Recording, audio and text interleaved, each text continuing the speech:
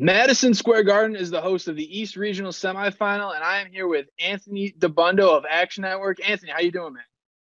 Doing well. I mean, it's the longest 3 days of the year, waiting in between the end of the second round and the start of the Sweet 16. But we're getting ready to go here, and it's going to be a great weekend of hoops. Couldn't agree with you more. So we got a good one on tap at the world's most famous arena down the road here. If you are going to the game, want a little action, Anthony's got some picks for you. First one, Michigan State, Kansas State. We've got Mr. March, Tom Izzo against the little guy, Marquise Noel.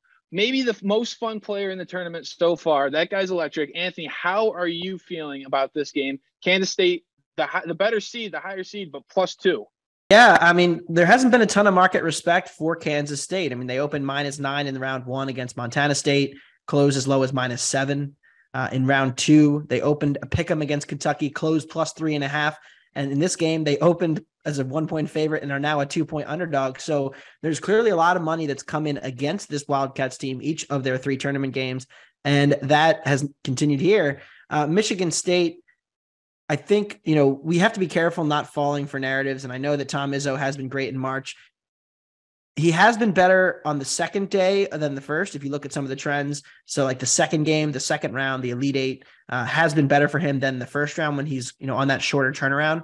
From a matchup perspective, I mean, this is also very exciting because you have the 2 New York City point guards between Tyson Walker and Marquise Noel. I think this game ultimately comes down to Michigan State and their pick and roll offense and how much they're able to take advantage of Kansas State and their lack of real size on the interior, because Kansas State doesn't have a ton of rim protection. They are pretty weak on the glass. That's their huge weakness here.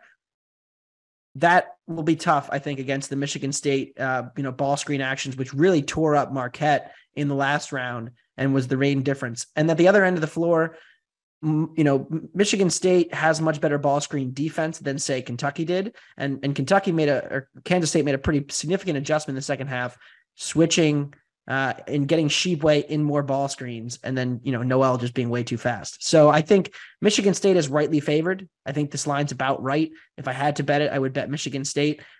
As far as an interesting trend, games in Madison Square Garden, college basketball games in the last 17 years, the data goes back, first half unders hit at about 62%. So that is notable, whether it's the jitters of playing in the world's most famous arena. We do have new balls this tournament, which has seemed to throw off the shooting. That has been a notable trend and one that I will be springing a little bit of money on myself.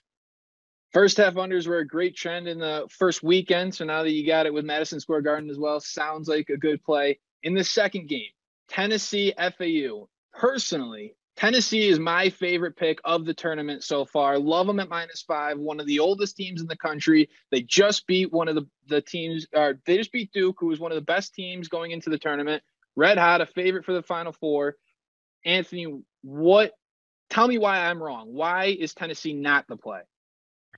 Well, I think it's interesting because coming into this tournament, I think a lot of people would have told you Tennessee lost to Kai Ziegler, their starting point guard, to the ACL. They're a fade team. They're a team you don't want to pick to make the second weekend. They're a team that surely won't get by Duke, might even lose to Louisiana. And look, the market kind of felt that way. I mean, they opened -14 against Louisiana, closed -11. Market moves strongly against them. In the Duke game, I mean, Tennessee has been better than Duke for 95% of the season, but Duke was on the hot run. They just won the ACC. The market was drunk on Duke. The Blue Devils were 3.5-point favorites. Look, I bet Tennessee in round 2 myself, and I thought that line was absurd. Tennessee was the better team all year. KenPom made them a favorite. Now I think the pendulum has almost swung too far the other way, and that's where I think this line has value in FAU. Tennessee, now everybody's saying, wow, look how they bullied Duke. They beat the hell out of Duke. They were too physical for them. Now they're the clear favorite to make the Final Four. I mean, I think they're better than FAU, but I don't think they're multiple possessions better. And I think it comes down to this.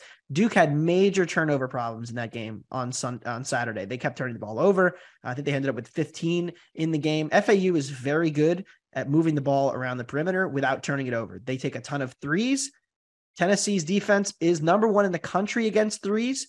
But remember, they haven't played in a tough conference of opposing shooters. The SEC was the worst shooting conference all season long. Then they played Duke, who was not a very good shooting team this year. Louisiana didn't take a lot of threes. So I think FAU stays in this game from the perimeter. They are not nearly as big as Tennessee. That is true, but they are physical. They compete on the glass. And I think Tennessee will benefit or will struggle from playing as the favorite role here. They have not been good in these kind of roles in the last month because their offense is so inconsistent. And so I think FAU is undervalued. I think the biggest thing here, KenPom, comparing KenPom to the betting market is a okay start on trying to gauge a team. KenPom made Tennessee a significant favorite over Duke. The market disagreed. Now the market thinks Tennessee's better than KenPom does. KenPom has this around 3-4, which is about where I think it should be. Now they're laying 5.5. I just think it's too many. And so I'm going to take the Owls.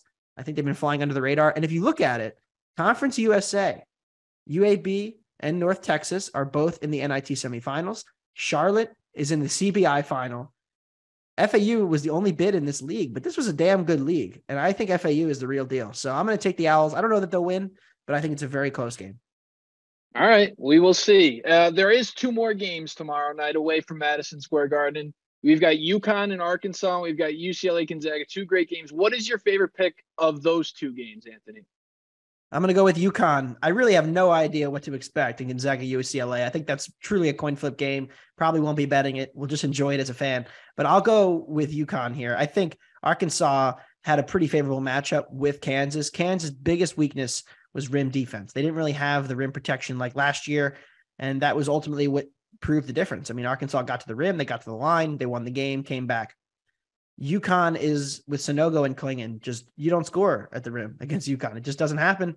And UConn is so big and so long that they're just going to pack it in, and they're going to make Arkansas shoot to beat them. And I don't think Arkansas can do it. I think UConn's the better team at both ends of the floor. And so I'm laying 3.5 on UConn in Vegas. Should be a fun one. Hurley and Musselman out there, but I think this is a much better matchup for UConn, given how hard it is to score on them inside, which is where Arkansas gets all of its points. They're one of the worst shooting teams in the country. That coaching matchup was what I was going to bring up too, Anthony. Musselman versus Danny Hurley going up and down the sideline. That should be a fun one. Thanks again, man. Thank you.